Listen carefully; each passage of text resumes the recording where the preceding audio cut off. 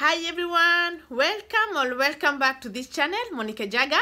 Thank you very much for tuning in and thank you very much for joining this sharing and caring channel. I'm here to motivate you, and this channel you're gonna see all my hair journey about a relaxed hair journey. I also here to give you some DIYs and motivate you. I'm in fact your best friend. So thank you very much for this far. Thank you very much for subscribing. Thank you very much for giving thumbs up of this video. I will really appreciate that. And yes, let's do this. Today we're gonna talk about my experience as an au pair in Paris. So for today's video, we're gonna talk about my experience as an au pair in Paris. Okay, so yeah, I'm gonna take this step by step.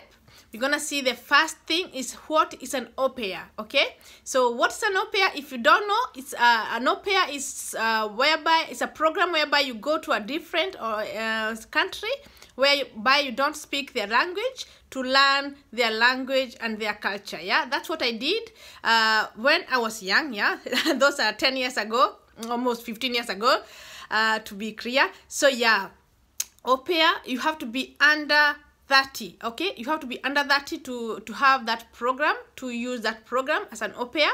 You have to go to a different country with a different culture so that you can learn their culture.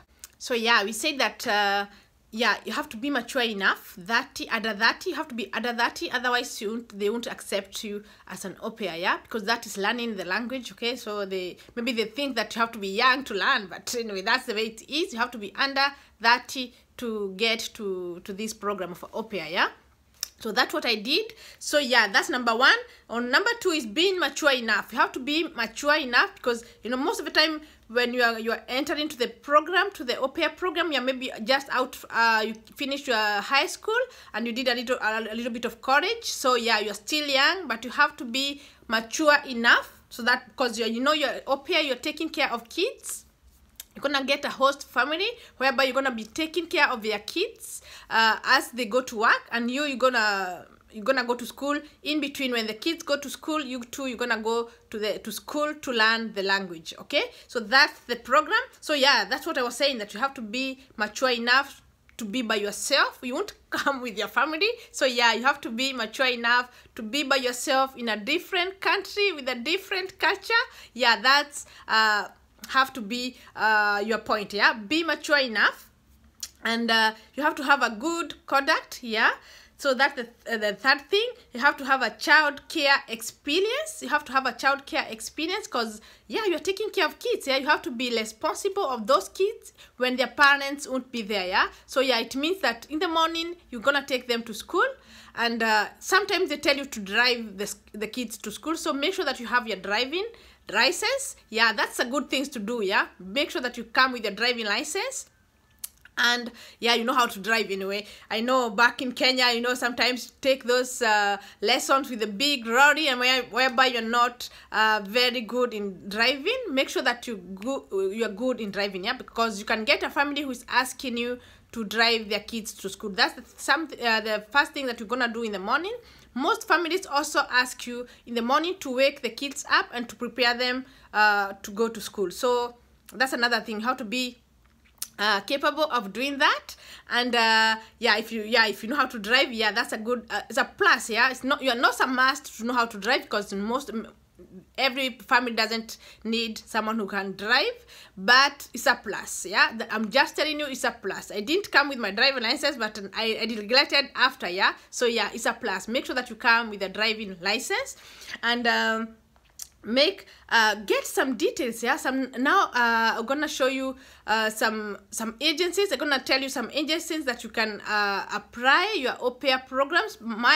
I came with an agency which used to be in Paris, but now there's no more.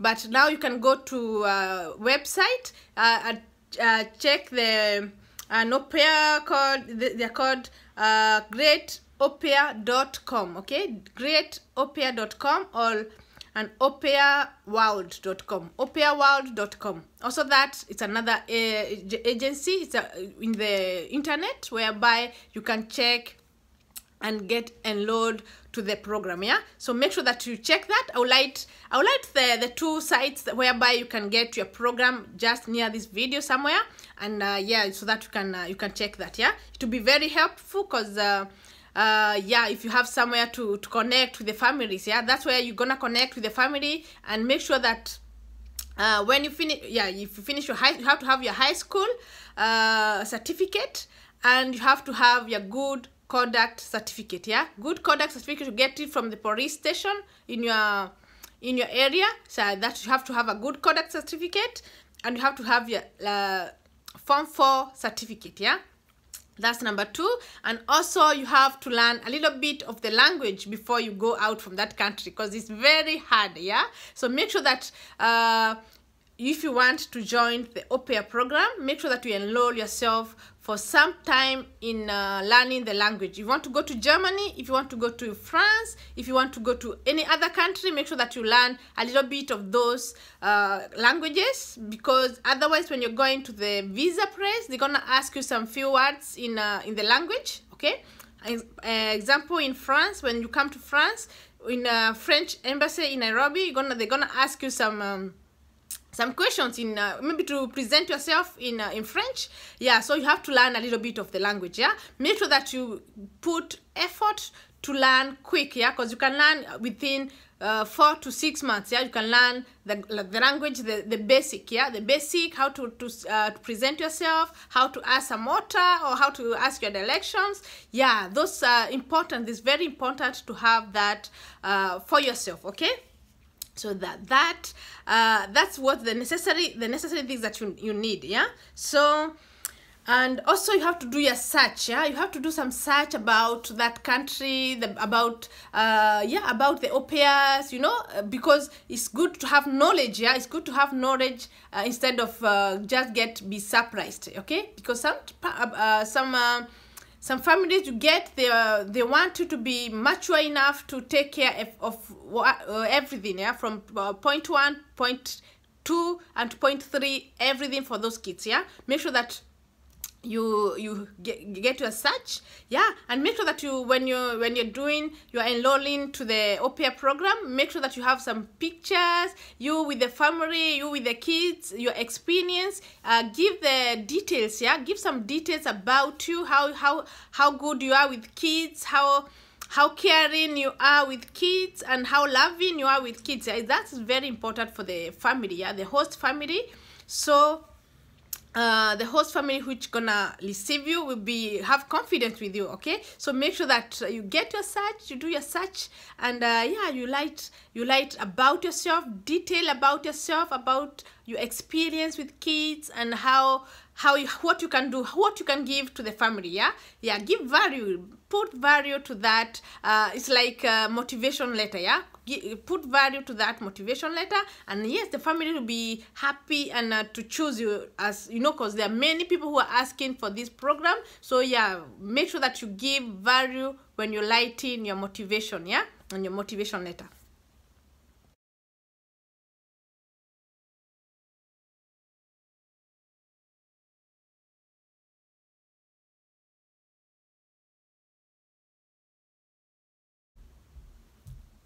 Now we're going to talk about the typical day of an au pair. A typical day of an au pair is that you wake up in the morning around 7, yeah, and some parents or some families ask you to take care of the kids after they wake up. You have to wake them up, you have to prepare them to go to school. So yeah, that's the program. You have to prepare the kids to school, take with them the breakfast. You take your breakfast with them, and then when it's time, you drive them, or you walk with them to school. You take them to school around 8:30, 9. So yeah, you take them to school, and then you're gonna go to your classes, yeah, to your lessons classes. If you're in France, you're gonna go learn French language in a school where you enroll yourself. And yeah, so that's a typical thing. Yeah, when you take the kids to school, and then you go to school for 2 hours every day, 2 hours, except Wednesdays. Yeah, in Wednesday, most of the schools in France they are closed, so you have to take care of the kids the whole day from morning to the evening. So yeah, that's the only thing that it's a plus for the day, for the week. Yeah, so from Monday to Monday, Tuesday, Thursday and Friday you take the kid to school, and then you go to school. After you come to school, some host family they can propose you to do some cleaning, and that's an extra money. Yeah, if you don't want to do cleaning, you just say I don't want to do some cleaning. But if you want some extra money, most of the families ask you to do some cleaning. But anyway, you have to do some cleaning of the kids' clothes. You have to keep their room tidy. Okay, you have to arrange their games and all this. You know, you're gonna see when you come to a host family, the kids have a lot of games. Yeah, so you have to arrange them a little bit and keep the room tidy. Yeah, so that's the thing. And then, so when you finish your lessons, 2 hours per day, you're free. Yeah, from 1 to 4, and then for 30 you're gonna go get the kids from school, and then you stay with them home. You have to supervise some homeworks, and yeah, pray with them, occupy them until the parents come, allowed 8. Most parents, they're gonna ask you to make the dinner for the kids. Not every family, but most of the family ask you to make the dinner for the kids. So yeah, you're gonna eat with the kids, allowed 7:30, and then maybe most of the family comes, the host family, the parents comes, allowed 8. So after 8 you are free. You can go to your room, you can stay with them. You're free to do what you want after your 5 hours. You have to work, when you're au pair, you work 5 hours a day. That is 25 hours per week. Okay, and yeah, that's the typical day of an au pair. And what you're gonna get paid, you're gonna get paid 400 euros. 400 euros just to take care of the kids, and they're gonna provide your room. If they have a studio and a studio flat, they're gonna give you that, or even they're gonna give you a room in their house. Yeah, so yeah, that's what they're gonna provide. They're gonna provide food, and they're gonna provide the transport for you to go to school and to roam around the town. Yeah, they're gonna provide lunch too. So yeah, you have 400 euros. That's the maximum you can have as an au pair. But you know, you can get generous family that's gonna ask you to do some cleaning and get an extra, maybe 100 or 200 euros more. Yeah, so yeah, that's depend on the family, and it depend on you if you want to do extra cleaning work. Yeah, that's the thing. And yeah, so yeah, you're gonna have your salary.